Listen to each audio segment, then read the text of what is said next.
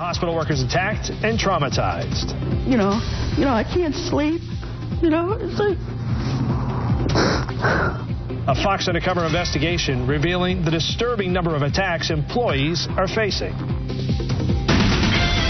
This is Fox 25 News at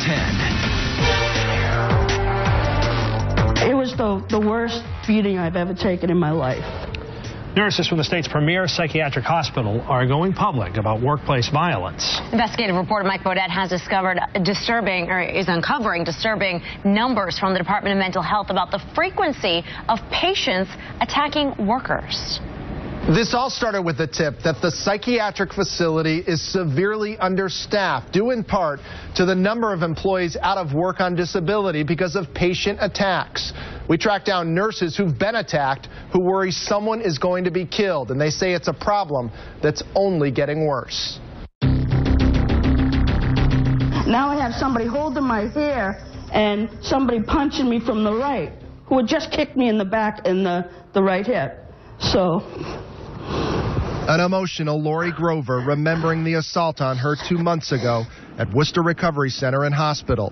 The nurse was trying to restrain a patient who lunged at her with a metal shank when a female patient attacked her from behind. I'm just trying to protect my head and my face. Grover has been out on disability ever since, from the 320-bed facility that opened in August 2012. The state-of-the-art psychiatric hospital features inviting shared community spaces, complete with a gift shop, library, hair salon, and community center.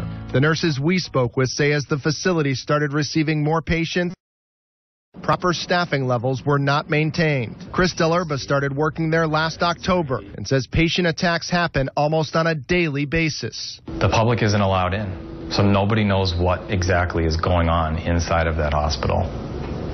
It's hiding a secret. Numbers Fox Undercover obtained from the Department of Mental Health reveal a disturbing pattern of attacks at the facility, and we discovered those attacks are on the rise. Since 2013, there have been 189 assaults on employees that have resulted in days off due to injuries, totaling 5,602 days missed.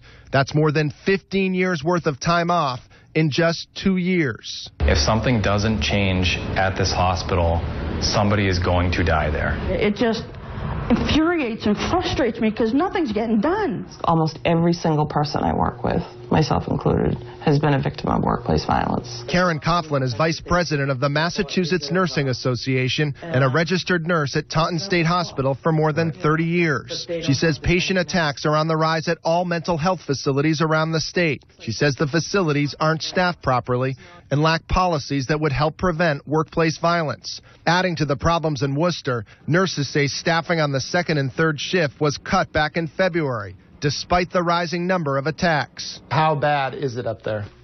Would I ever consider working there at this moment in time? Not in your life. Not on your life. The Department of Mental Health turned down our request for an on-camera interview and instead sent us this statement, which reads in part, when an infrequent incident between staff and a patient occurs, there are both individual and systemic responses.